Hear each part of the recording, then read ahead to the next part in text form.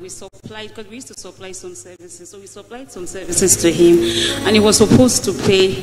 And because he's much older, so when you call him, he will start shouting, "I'm old enough to be your father. Why are you calling me all those things?" We'll just be praying. So one day I just said, I was not even praying actually, I was just calling. But last week I came here and I prayed and I said, I'm not even going to call this man again. God, I will just put it on you. Do the thing for me. So today I was just getting ready to come to church, and the guy called me, and he has never called. We call. So when he called, I now picked up and I said, "This is me." He introduced himself. I said, "I know, I have your number." He now said, "Where's the account number? I'm in the bank, I want to pay." And immediately just paid the money. So I just want to give glory to God. Number 2, very quickly, please. Praise the Lord. I want to thank God for the salvation of my soul. This testimony is standing on a particular word that says, if God be for me, who can be against me? I want to thank God for the good success of the live concert last Sunday. See Jesus concert last Sunday. The Lord added a year to my life. I became 40. By the grace of God, I am serving him and I'm moving forward. Praise the Lord. Praise the Lord. Thank you, Jesus. Number 3. Praise the Lord. I want to testify to his goodness, for his mercies endureth forever. I'm giving this testimony on the basis of a scripture in Psalm 118:22 that says, "For did ye read the scriptures, the stone which the builders rejected shall be the head of the corner."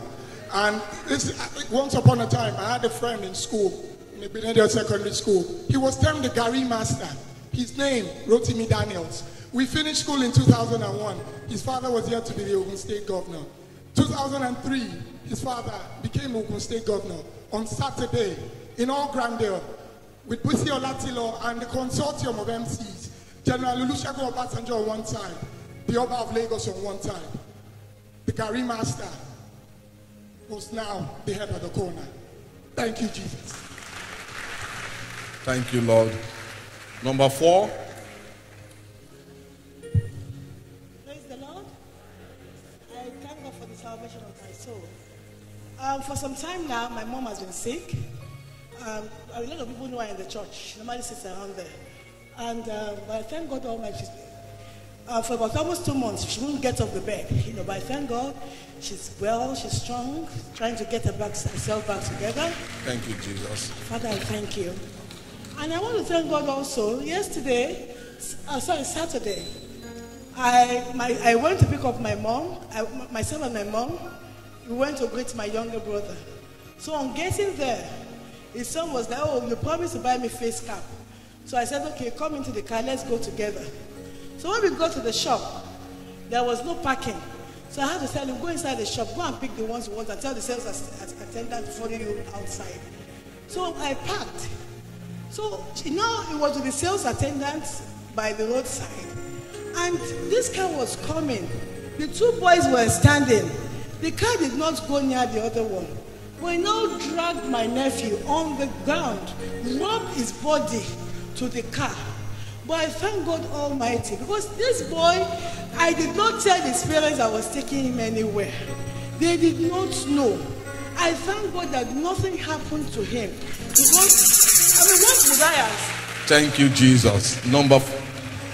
Glory. Thank you, Lord Jesus. Take one. Quickly, sister. Praise the Lord. I want to thank God for his goodness and mercy.